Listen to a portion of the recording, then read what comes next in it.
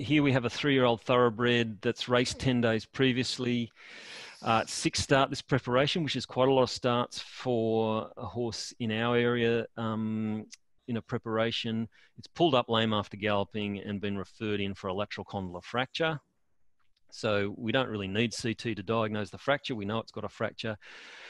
But for us, because we now have the standing CT, it allows us to do pre-surgical management. And being a surgeon, you love 3D information before you're doing surgery. So we've done the surgery here in the CT room. We've put staples, as you can see, on the leg to try and identify where they are in relation to the fracture. You can see the fracture line here. You can see the sclerosis around it.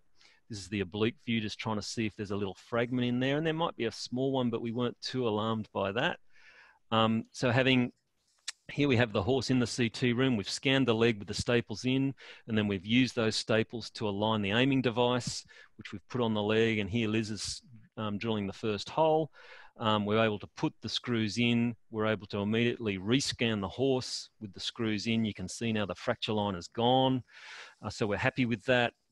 We can see the alignment of the screws. And one of the beauties of the standing CT is because its beam angle is transverse to the limb, we're not getting a lot of artifact. We get a little bit associated with the screws because the screws are in the same plane as the scan. But we can see a reasonable amount of detail, and that's going to give us good information about where our screws are and how we've positioned them. So just to show you that with standing CT, it enhances standing surgery, and it can be all done in the one room with relatively ease. And because it's quick and simple, it fits into the surgery process quite well.